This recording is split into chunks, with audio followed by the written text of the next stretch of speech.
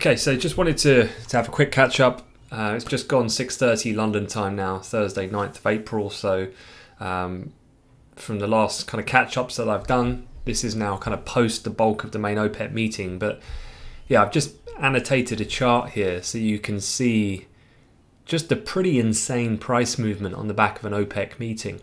OPEC meetings are notoriously volatile. We know that, but this is quite exceptional. I mean, if you actually think about the ranges here, that first move lower when Putin said he had no plan to talk to Trump in Saudi Arabia, this came around midday London. We actually fell about 6%. Then we actually rallied about 10% on the back of then the actual OPEC meeting beginning, and then talks of positive vibes on the discussion, and then this talk about 20 million cut on the table. That was obviously way bigger than expected. And then we actually got up and had a retest on the weekly Monday in the R2 on a daily pivot high for them being rejected, more volatility. Then it was kind of headlines pertaining to a deal of only 10 million. We dipped again. Then it was talking about this deal would only last for 2 months, which was a bit of a disappointment. Markets were perhaps expecting longer. The range of duration of cut, regardless of size, was more kind of 3 as a minimum up to 1 year, or end of year as a maximum, and certainly 2 months a bit disappointing. So we dipped again, volatile, and now we've just broken through the initial daily low, and that's just added to a little bit of price movement. That line there, that earlier low, pretty much coinciding, of course, with the $25 handle as well, probably just helping exacerbate some of the price movement. But this is just how incredibly volatile oil is in these conditions. We looked at the ladder previously. The market's very thin, particularly now given the time of day. We've just soared through that, a straight 60-cent almost break there on the break of the daily low to hit that. And again, this is that fast money type of targeting I was talking about in the briefing, if you caught that this morning. When the market kind of breaks a key technical level, there's a fundamental catalyst, markets look for the first possible exit from these kind of speculator traders, and then the pivots always provide a good logical point of exit to scale out of trades or close a position, given the fact that all traders would have the same exact pivot point levels on their chart because they're derived from the previous day's price kind of volatility. So yeah, exactly happening to the same situation here, and then quite a wicked bounce back up. But let me run you through some of the latest headlines since we last spoke. And the lady that's probably in the know the most at the moment is Amina Bakar. So if you don't follow her, I strongly recommend that you do, because we've not finished yet with the energy commentary. We've got the G20 energy ministers meeting tomorrow, of course. She is Deputy Bureau Chief at Energy Intel, but she's an ex-Reuters energy correspondent, and she is right on the money at the moment. She's kind of your Laura Kuenssberg of Brexit, if you like. I'll say like-for-like comparison. The latest discussion at the moment, and perhaps the reason behind a little bit of the dip, a couple things. For one, this is what they'll discuss now, a 10 to 12 million barrel per day cut from May to June. Now, if you think about it, the expectation when we were up at that high north of 28, now we're sub 25. Earlier, they were talking about 20 million and people getting super excited, jumping on the back of that, chasing some of that upside momentum. But obviously 10 to 12 is kind of welcome back to reality type of situation. Very much then a reflection of this moving goalpost of expectations. And as they were talking things up, obviously the bar goes up, and so now 10 or 12 is a bit of a disappointment. The other things here to supplement that commentary is, and then an 8 million barrel per day cut from July to December 2020, then a 6 million barrel per day cut from Jan 21 to April 22. So actually, from a timeline perspective, yes, it's 2 months for the 10 to 12, but then they're going to do this graduated kind of easing, if you like, of the severity of the cut.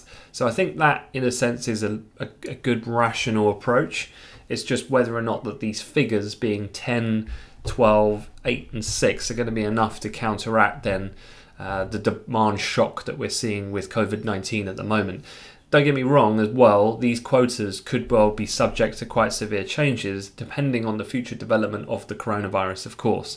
If that gets worse and we see, I don't know, exponential growth continue in the US beyond expectations, or a second large wave in China which offsets then expectations around mainland European hotspots, then I'd be expecting then these cuts are going to have to get deeper because the demand shock gets all the more worse. This is one of the other headlines as well, just to put it in context. OPEC source says both Saudi and Russia will both cut 23% from their 11 million barrels per day baselines. I guess that's the kind of initial headline, and then this provides some of the details about how they're going to approach it over the longer term. So the other thing to mention here, I was just chatting to some of the guys on the Squawk desk, and they were highlighting the fact that watch Sit-on Texas and Alberta in Canada, because they have regulatory framework issues in the fact that it breaks antitrust laws, particularly in America, if they were to be part of conversations about cutting supply, or at least coordinating with other companies in order to do so, to achieve that goal. And so legislation needs to change. And so this is quite a key thing, and Texas regulators are meeting on the 14th of April. The 14th of April is not until next Tuesday. Now, that's interesting from a date point of view, because the G20 energy ministers are meeting on Friday, Good Friday. So quite unusual, quite unprecedented to meet on what is pretty much a global holiday. Markets certainly are closed. So the price movement when it shuts today is pretty much all we're going to see until the reopening of trade next week. But perhaps a strategy here would be Trump needs to be fairly tight-lipped and not really say too much. The back of that being that really he, as I talked about in the briefing, the value of the price of oil being so low at the moment is being to the detriment of these kind of smaller, more independent oil and gas firms in America to be able to operate anyway. So they've already had to cut back production because of the fact that it's not actually monetarily effective to produce at these low levels. It's a loss leader. And so therefore, naturally, production in the US is already going to come down, and some estimates are for around 2 million. So for Trump, I would say it could be that he sits on his laurels a little bit tomorrow, and he really is the deal breaker, although there are other countries like Canada, Brazil, that are going to be important. There are lots of others, but Trump really is the kind of kingmaker here on how the deal inevitably either succeeds or folds.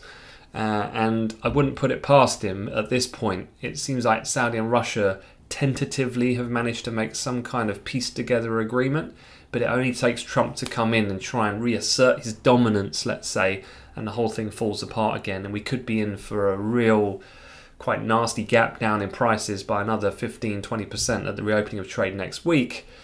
We shall see, but hopefully it makes a little bit more sense. It's just generally wrapping things up. Let me just move back to the chart. I did tweet this earlier, so if you wanted to have a look at it again, then you can do so. So that's it. I'm gonna hope you enjoyed the session. Wish you a great long weekend.